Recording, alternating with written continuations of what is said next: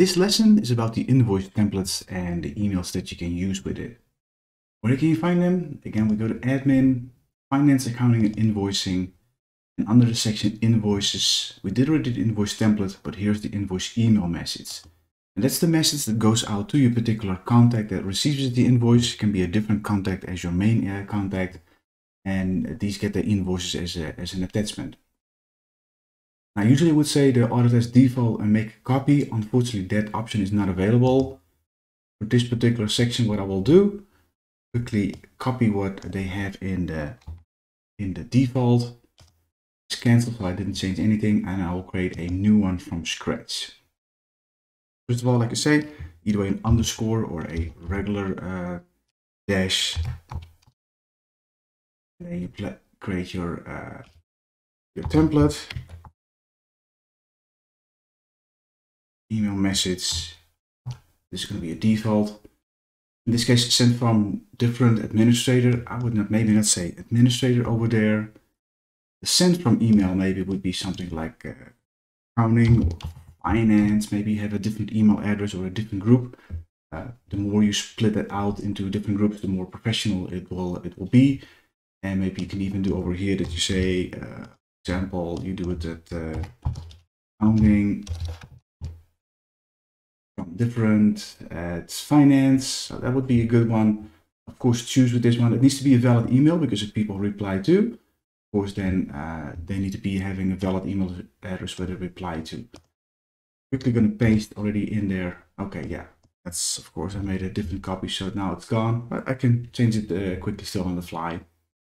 The email subject, I would say invoice, and then here's a little button where you can add the variables. We want to use the invoice variables. I would always like to have there the invoice number.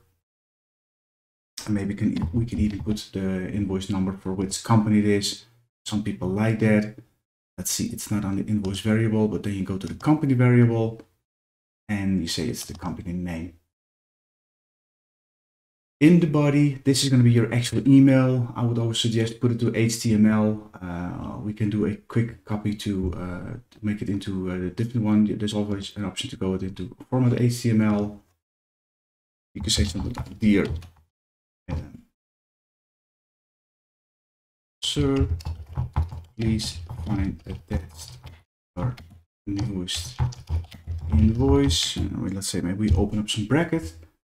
This is where we put the invoice number. Again, we put over here invoice variables, invoice number. As you can see, it has a different formatting, so we need to make sure that we put it a little bit in line in a bit.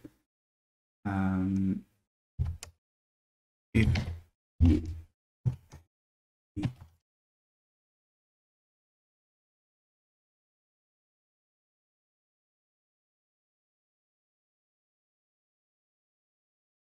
team, put maybe a little bit nice. We should be able to put a logo in there that goes to put under all variables. There should be a logo here. Indeed, invoice logo requires HTML, so we're going to put the logo in there. So we have a couple of formats. It doesn't look that nice. You can put it all into the same font. Let's use Times New Roman. Put it all at the same type, and look at that. This already looks much better. Now, again, if you use a different font setting, you have the availabilities to choose at least from a couple of them. And choose the size of it. You can make it bold and italic. Change some colors. As long as it's, of course, it's HTML format, then it all will work. And these variables are in there. And you can even send a test email for now as a test, and that will come in, and then you can see how it comes out. Of course, this is my default email address. You have to put in your own email address. Quickly making sure you can also add a description. Sometimes it's easier if you make that one in there. Press save and close. That's always the main important thing at the end. Now in this case, now you have the option to set it as default now that we created it. So we make that one as a default. And there's a warning message that all companies that are configured to use a default invoice email message will now use this email invoice. Do you want to continue? And you say yes.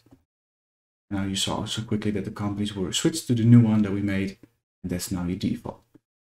You want to edit it, of course, quickly. You go back, edit, And this is easily where you can change items what you want. For example, another option could be that you want to blind carbon copy your account manager, so that person always gets a copy of the invoices and can kind of be a little bit ahead of the game, that when invoices go out and there might be something going on, then he can see it. In here, of course, you can put way more verbiage. You can make it as nice how you want it. People have a whole story. I would again suggest keep it short. It's an invoice. I think everybody knows what to do with an invoice. You can say, hey, let's pay on time. But again, that's also really on your invoice, so it's a little bit duplicate information.